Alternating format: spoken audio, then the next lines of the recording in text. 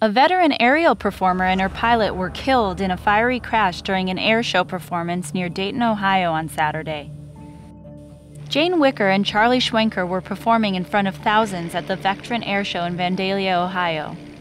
The pair were the third act of the show, and 44-year-old Wicker, who doesn't use safety equipment as part of her wing walking performance, was in the middle of her signature move when the World War II airplane suddenly tilted and careened into the ground.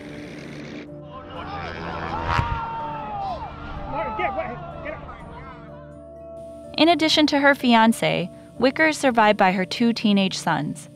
The cause of the crash has yet to be determined.